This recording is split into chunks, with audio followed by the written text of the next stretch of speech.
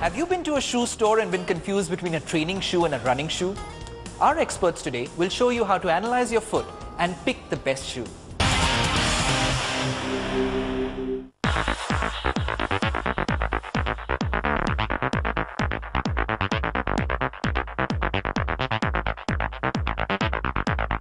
Nothing beats a Sunday morning long run, and the simplicity about running is that you just need a good pair of running shoes. I've been training people from past so many years, and what I generally see, people just have one pair of sports shoes that they use for different kind of physical activities, whether it be running, walking, cycling, jogging, gymming.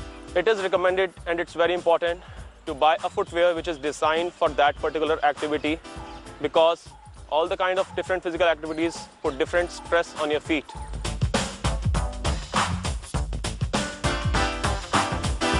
Now let's head to the store and find out the best running shoe that fits your foot.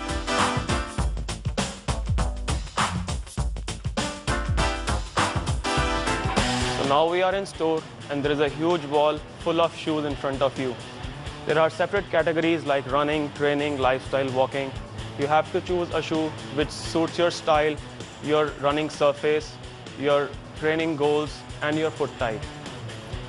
So what's the best thing about running is that it's the easiest possible physical activity, but it has increased the amount of injuries also. Almost 70% of runners are injured at any point of time. Bad footwear or ill-fitted footwear contributes to this number to a greater extent.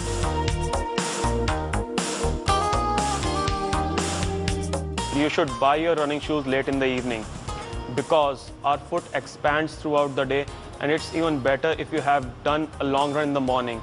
That gives you proper size and fit for your running shoe. The second thing you have to consider that the surface on which you are running is hard concrete or it's a mud track. So you need more cushioning and support on a hard surface as compared to the mud track. Now let's move on and do a little test about your foot type, which will help you to find out a better pair for yourself. Every foot has some degree of pronation to absorb the shock and propel you forward. For this and how to check your own pronation, you can do a little sweat test by just putting your foot in some water, shake off the excess water and take the foot impression on the ground. If you get your foot impression like this, so that your arch is almost half the width of your foot, that means you are a neutral foot. For this type of foot, it is recommended to you either have a neutral shoe with some cushion but no support, or if you have a slightly lower arch, you can use a supportive shoe with some kind of support in the midsole to avoid excessive pronation when you run longer distances.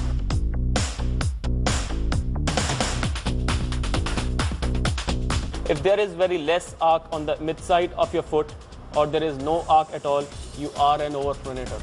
For this kind of foot, we have shoes which are specially designed having more support in the middle that actually prevents overpronation while running and walking.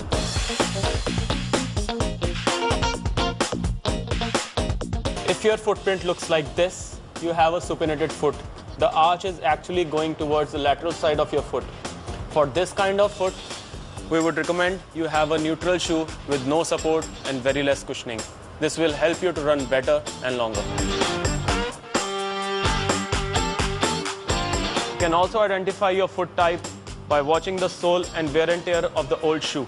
If it's more wear and tear on the medial side of the shoe, you are an overpronator. If there is more wear and tear on the outside edge of the shoe, you are a supinator. And if there is equal wear and tear from heel to toe, you have a neutral foot.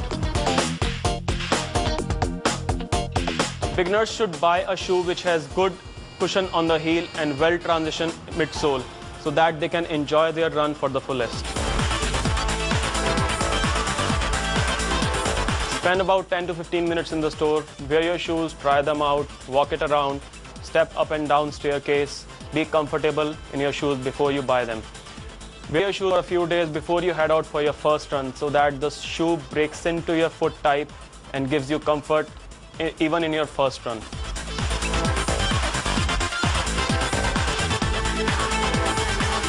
So start running, guys, and get fit for life.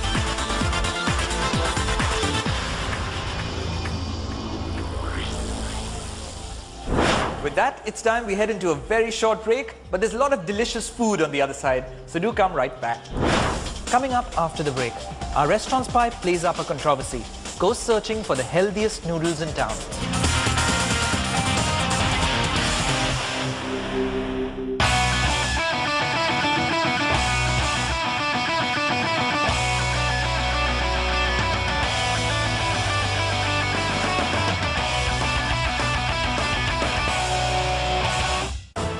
You're watching India Today.